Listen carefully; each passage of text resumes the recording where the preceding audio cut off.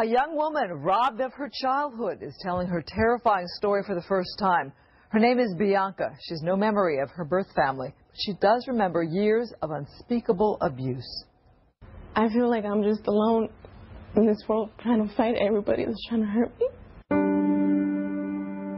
She doesn't know her real name, doesn't know her birthday. She has no memory of her parents, but she has the scars, both physical and emotional, from her childhood. Every time I look at my scars, I see her. She's referring to this woman, Antonia Trujillo, a woman she calls the devil. She was very, very evil. Just by the way she treated me. That woman named her Bianca Mendez, and Bianca says her earliest memory is being smuggled by Trujillo across the border from Tijuana, Mexico to Pomona. She was just 4 years old. She believes she was kidnapped, and living here on the street in Pomona, Bianca says she was abused daily by Trujillo, beaten, choked. I thought I was gonna die. She also has these scars under her arms from where she says she was pinched until she bled. She had all her body, full of marks, old and new. It was, an obvious case of abuse. Cecilia Gracia, Bianca's third-grade teacher, says the little girl came to school each day hungry, trembling, flinching if anyone touched her, and no matter how hot it was outside, she always wore winter clothes. Gracia knew something was very wrong and soon intervened. Through their eyes, we see inside their souls. We know what's going on. But Bianca was hiding another dark secret. This man, Juan Jose Villarreal, Trujillo's son-in-law, began molesting the girl at the age of 7 and continued to rape her for 2 years.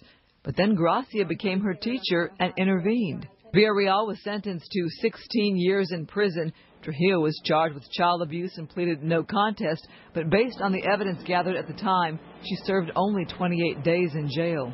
I believe that the teacher wouldn't have called the police or the children's services. I'm convinced that the girl would have eventually been killed. Mytchell Mora is a producer and political activist who spent the past year documenting Bianca's story.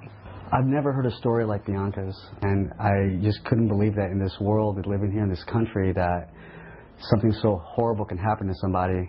With his help, Bianca is reaching out to the Mexican consulate and to social services, trying to find out about the childhood stolen from her. Mora helped her find this photo, the first picture she has of herself as a child. And Mora recorded this with a hidden camera, Bianca meeting face-to-face with the daughter of her abuser. The daughter says Trujillo now lives in Mexico. She tells Bianca her real mother's real name is Valeria Valentina, possibly Valeria Valentina Soledad.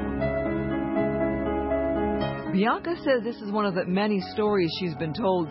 She doesn't know what to believe, but she's going on camera now to tell her story, hoping it will help her find the truth. I look at myself in the mirror and ask myself, where did I get my image from? How does my mom look like me? Does she even think about me?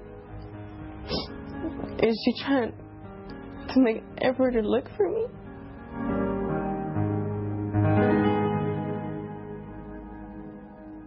The Mexican consulate is circulating Bianca's picture throughout Mexico, hoping to get some answers.